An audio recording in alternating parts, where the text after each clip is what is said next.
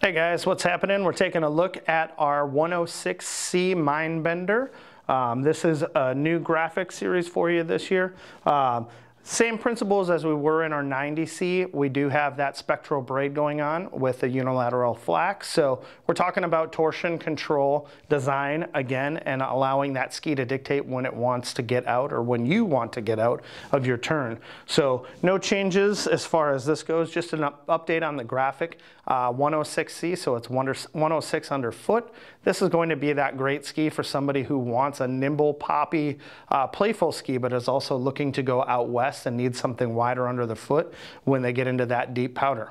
All-terrain rocker for this ski, so a big section of reverse camber in the tip, into camber underneath the foot rolling out to the back. It does have a 90-degree sidewall from tip to tail, as well as a hydrophobic top sheet to kind of clear off some of that snow and make it not sticky. But the big story is that spectral braid. So again, tight weave in the tip like you can see on this bottom ski, and then rolling out to a larger weave in the back. So that's going to allow you to dictate when you want to get out of your turn, but still hold that nimble, playful front and lots of grab and attention.